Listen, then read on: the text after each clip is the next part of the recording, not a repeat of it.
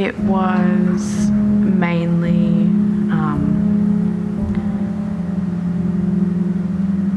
pulling hair, choking, slapping, throwing stuff at me, like spitting on me. It was quite a lot, yeah. 377% increase. No, I still get shocked. Yeah, some cases still surprise me that people can actually do that to another human being. He would wake me up, twisting my ear, slapping me.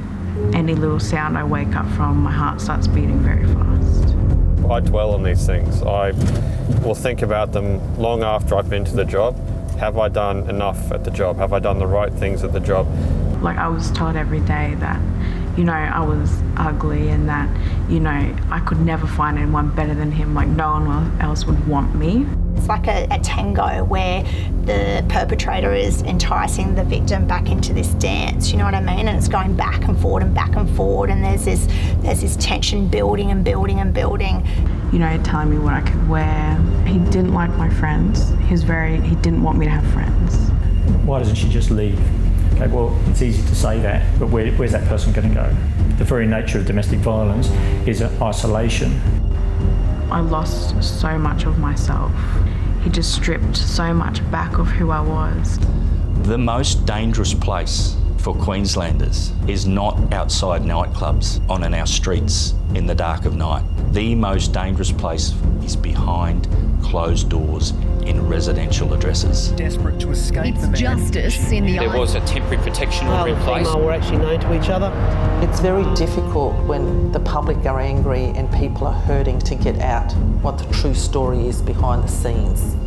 For police to get their response right 100% of the time is a huge challenge. It is our job to protect people, and it needs to be taken seriously. People call us because they need our help. I have a level of empathy for those QPS officers that are fronting up to those homes. I would hope that they're doing the best that they can.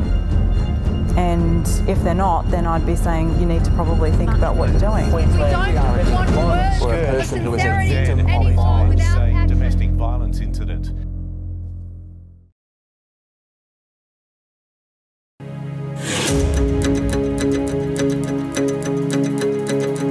Yeah, I used to see the world through rose-coloured glasses, so I can still remember it today. I thought it was more or less a movie scene. I'd never ever been exposed to such violence.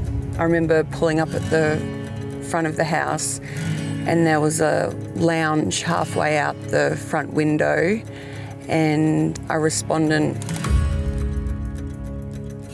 had their partner in a headlock and was smashing his head up against the tray of a tray-back ute. Yeah, that was my first exposure to domestic violence.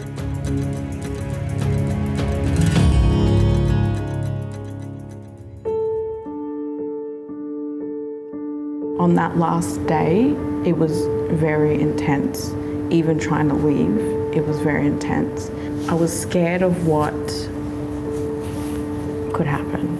He came to my auntie's house, came to the bedroom I was sleeping in, knocked on the window and had a screwdriver and was stabbing it through the window to try and get me. That was the first time I spoke to police officers about it. Year on year, the amount of occurrences is increasing exponentially, and now we're sitting at 107,000 occurrences a year. We respond to all of those. In situations where someone's ringing us, when they pick up the phone and call 000, that is such a massive thing for someone to do, particularly if they're in a coercive control situation as well.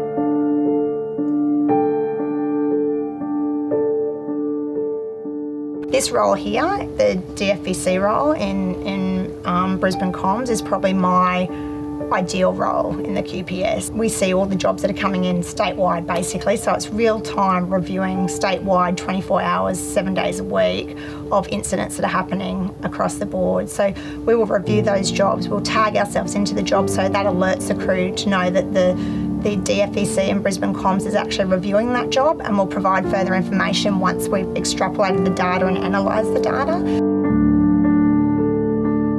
Police communications are good at trying to let us know what they can see, and if we're not responding necessarily lights and sirens, we have an opportunity to do some checks on the way, see who might be living at the address, see if there might be any existing domestic and family violence orders, if there's any previous history for domestic and family violence. But sometimes if you're going lights and sirens, we don't necessarily have that opportunity. Our first response guys and girls going to these jobs, they are going back to back. In this role, we have the ability to add value to what they're actually doing and support them to make sure that we're achieving optimal outcomes for victims. The domestic incidents that police go to where there is physical violence, they're probably the easiest for them to respond to because we clearly know our role. You know, we can go in, we can take charge of the situation and put someone in custody and make the victim safe. But then sometimes you walk into a situation, no one wants to talk to you, and you have to try and piece together from what little information you have what's actually happened. There's two different ways that we can take action via civil proceedings and criminal proceedings. So basically, if we go to an incident and we investigate, yep, there's a long history of domestic and family violence, there's all these risk factors present, and we believe it's necessary and desirable to protect that victim from further domestic and family violence, and that's when we look at taking out an application for a protection order, or what we call a police protection notice.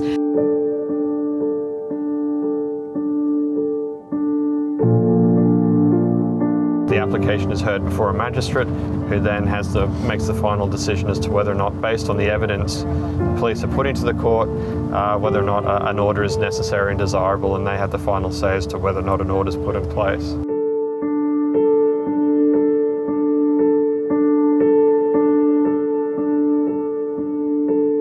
All domestic violence orders have one mandatory condition, that the respondent is to be of good behaviour towards the aggrieved and not commit domestic violence against the aggrieved. If I went to a job where there's an existing order and the respondent has been physically abusive towards the aggrieved, I would consider that to be a contravention of that order, and straight up we have powers obviously to arrest them for breaching the domestic violence order. The flip side of that is there's also the criminal element of assault.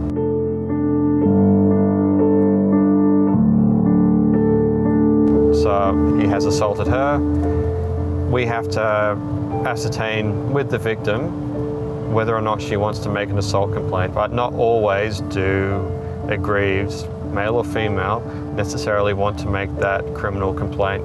And the frustration comes from the fact that we might do everything in that instance to make the victim safe, but ultimately, you know, that's their partner. They don't want this person to stop being their partner, they just want them to stop behaving the way they do. You know, if I've gone to a job and I can clearly see something's happened, I don't want to come back and see that it's continuing to happen. That it's got worse. Or that it's gotten worse. Like, yeah, I don't want to see that happen. And in some instances, I know some of my officers, they will see this a number of times through one shift, let alone throughout, you know, the cycle of their roster and throughout the year. Lauren and I were working together the other night, and in an 8-hour shift we had 2 jobs we've attended that both had an element of domestic and family violence. A result of that was 6 hours of our shift for those 2 jobs.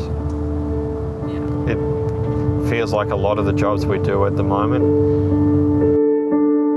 They're not signing up to be social workers, but this is unfortunately a lot of the work that they're doing, and domestic and family violence is such a complex matter that the training is probably just scraping the surface. Our practitioners and DV specialists do countless hours of training on various different areas of domestic and family violence. That's not a reality for a police officer to do that.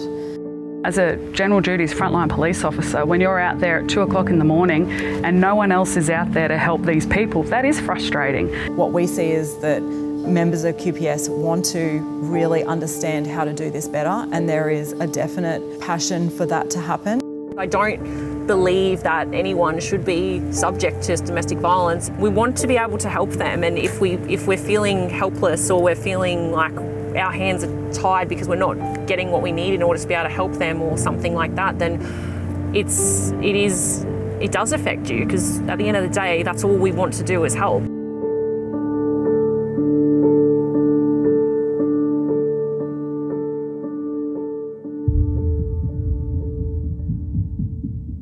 DV isn't just one incident, it's usually been built up over time based on a pattern of behaviours and controlling behaviours which has been designed to isolate one party from the other to maximise the control that person has over the victim.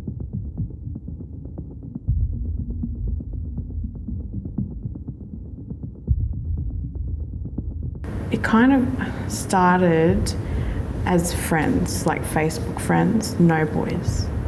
He would check my social media accounts, see who I was talking to. You know, I was paying rent, I was paying for the car, I was paying for food, I was paying for everything. I didn't have any family, I didn't have any friends up there. It was just me and him. It can be someone has full control over someone's finances, or they're controlling who they can and can't be friends with, or the family members they can and can't see. It's not always going to be you walk into a situation and somebody is physically hurt. Are they being isolated from their family or controlled by another person? They can't speak to the people or reach out for support that they need, and people may not tell us that. These are things that we ask them. And if someone's using strangulation, suffocation to control them, you would naturally assume they want to get away from that. On the inside, absolutely, of course they would. Can they, do they? Well, no, plenty stay. I honestly thought that everything that he did to me was my fault. But really, when I looked at it and opened up to one of the officers, when I put the order against him and I was just letting it all out, I kind of realised, like, wow, this is actually very bad, very toxic.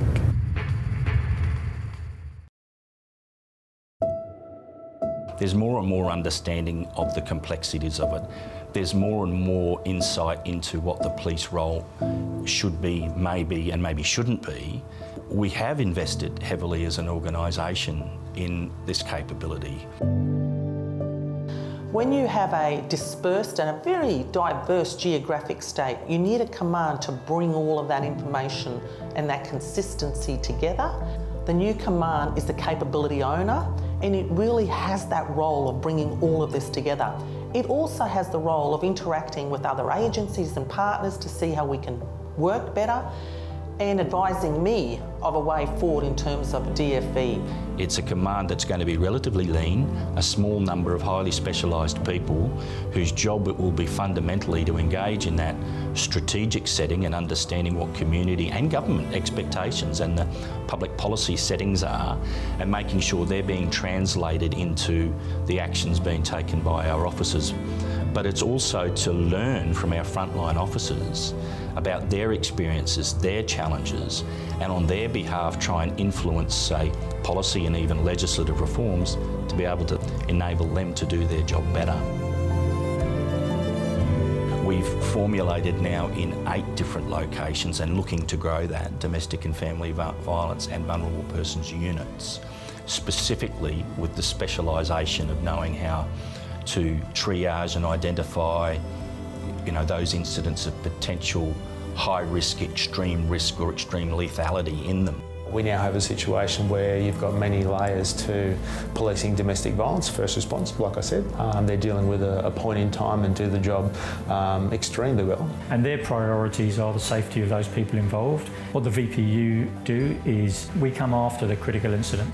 We have the luxury of time here to spend time with people to support them to the point where they can get their lives back.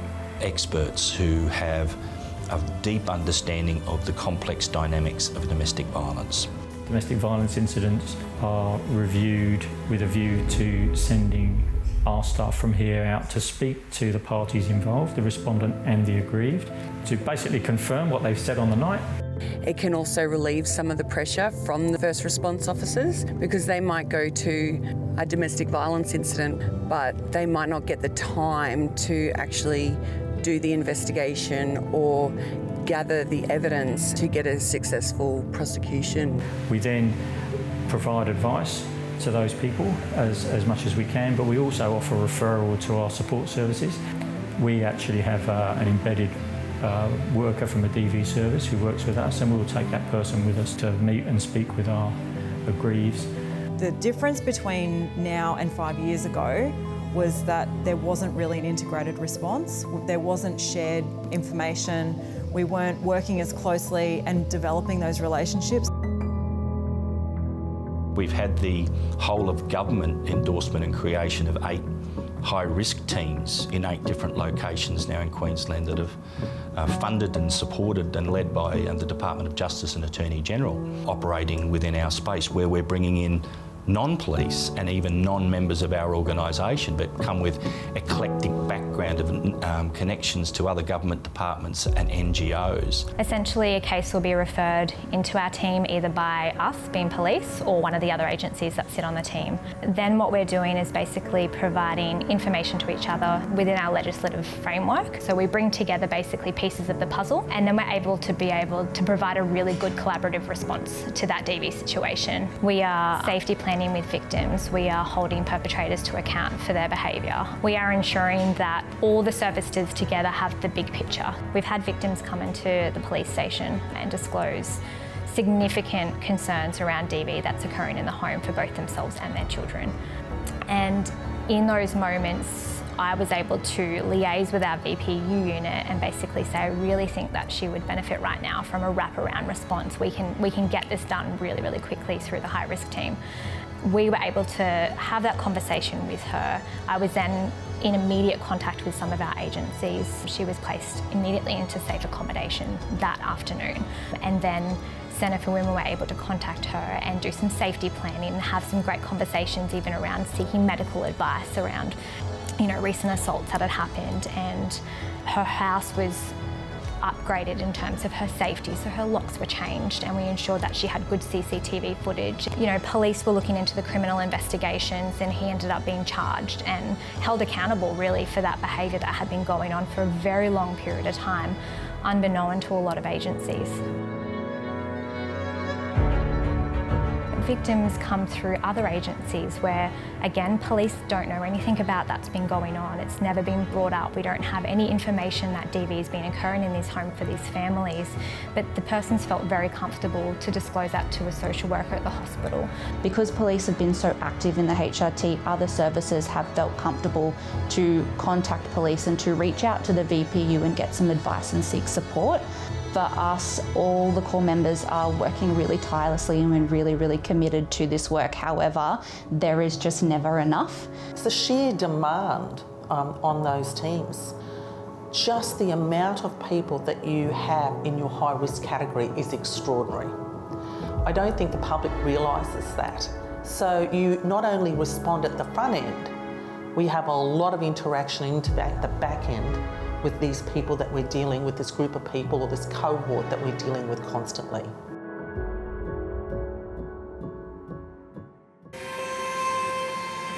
It's exactly what research has always known and always said. It comes across every part of the social network, from low socio-economic up to the upper echelons of society. There is no specific breakdown of the type of person the DV perpetrator is. We need to hold those people accountable for their actions, so we want to find out in their mind what's going on. So if you want to talk about their history, what's their motivation, what are their feelings, what are they hoping to get out of the relationship.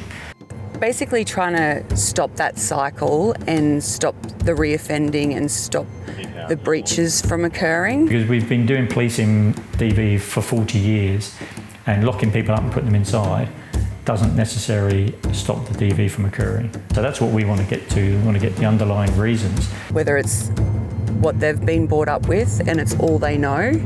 Trauma, particularly childhood trauma, can lead a long way into those types of facets later on in life. Roughly 30% of our perpetrators would have a diagnosed or undiagnosed personality disorder or behavioural disorder. If you look at some international research, so we know this, for male behavioural change programs, 50% of the men who may get a chance to go into those programs, 50% of them don't start or complete those programs as well.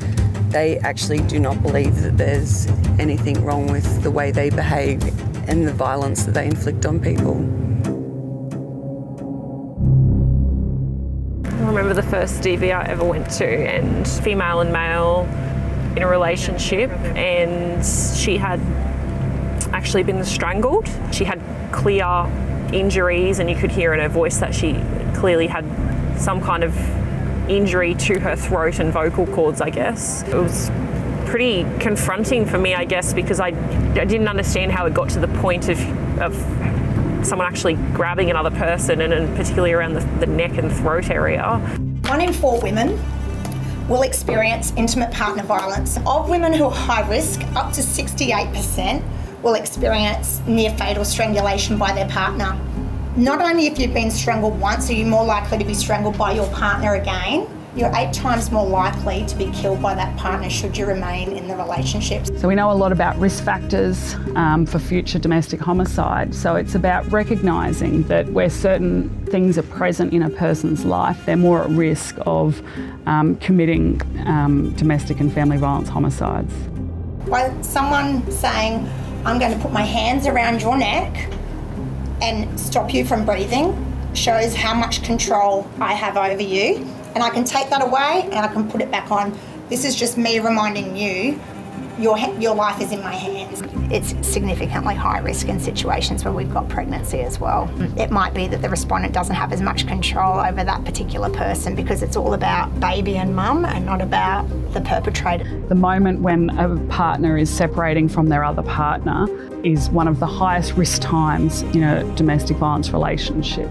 Animal cruelty is another obviously risk factor that is of significant concern. So if you have one risk factor and then you look at most of the time we're going to jobs where there's numerous risk factors present, that to me indicates that we have to be doing something to help this person.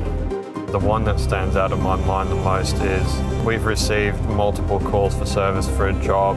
We arrive there and we find her standing on the roof of the carport next door. You could see when we went there and spoke to her the fear in her eyes, the legitimate, I felt like my life was in danger.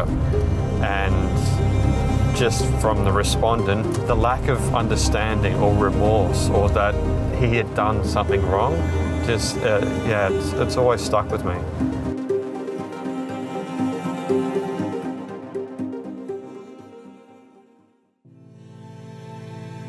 DFV in the QPS is the most scrutinised role that we do, not just internally but also externally. If there are issues with the system and the process, we need to do something about it. I think best practice would be really well supported to have domestic and family violence specialists working alongside police officers responding. We're actually looking at some of those models, and I really believe that in the not too distant future you will see some of this come to fruition. We need to look at each of the incidents separately, and if we need to improve in those, yes, we need to improve, and let's do that. No matter how big or small the job might seem to a police officer attending a job, we don't necessarily know the impact that's going to have long term on someone's life. So we have to respond to that incident in the same professional manner, no matter what, because this could be the time that they need us to give them the freedom from their partner so that they can leave. And if it's not, we're just there to keep them safe. On this matter particularly, we can help shape the public's view of this problem, this epidemic, this pandemic of domestic and family violence. The language we use helps shape the narrative and therefore help shape the understanding. So that's a big responsibility. I think education, for sure, is a massive thing. Making people aware of the difference between a healthy relationship and a toxic relationship. Educating people around what consent is, what coercive control is, how to stop that, how to feel better about yourself, people's self-worth. Getting them to change their behaviour at a young age and not reaching the age of 50 where they've been perpetrating for the last 30 years.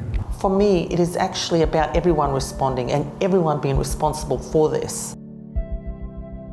We are just one part of the process. We are one arm of the body to make changes when it comes to domestic and family violence.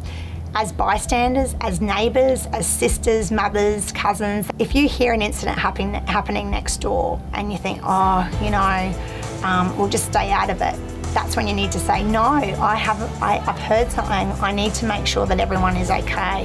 Make that phone call to us so that we can go out and investigate and make sure that our communities are safe. If you've got someone wanting to talk to you about this, ask questions and check in with them and make sure they're okay. We need other people the community to come around and help us and support these people and be around these people, because at the end of the day, they're the people who are going to probably have a longer term, more profound impact on the lives of the aggrieved than us. You know, if a victim needs to seek out help, you know, they can call police. If they're not able to call police, they can go online and request police assistance. If they feel more comfortable, they can contact a domestic violence specialist support service. There's support services in every location in Queensland. I honestly believe just go to the police. As hard as it is though, because it's hard. That's the one thing I remember is he always said crying is weak. So I held a lot of my problems in and didn't tell anyone because I just thought I'd be weak if I cried. So when I finally could release it, it made me feel so much more freer. And they did listen to me. And honestly, I've made so many good connections with the police, and I will treasure that for like the rest of my life. Will we ever have a perfect model or a perfect system? I don't know if that's ever going to be possible, because we're dealing with humans. We're dealing with human nature. We're dealing, in some instances, with the most evil humans, who doesn't matter what we do or how we do it, you know, we might not succeed. But that should not stop us from trying to have the most perfect systems in place.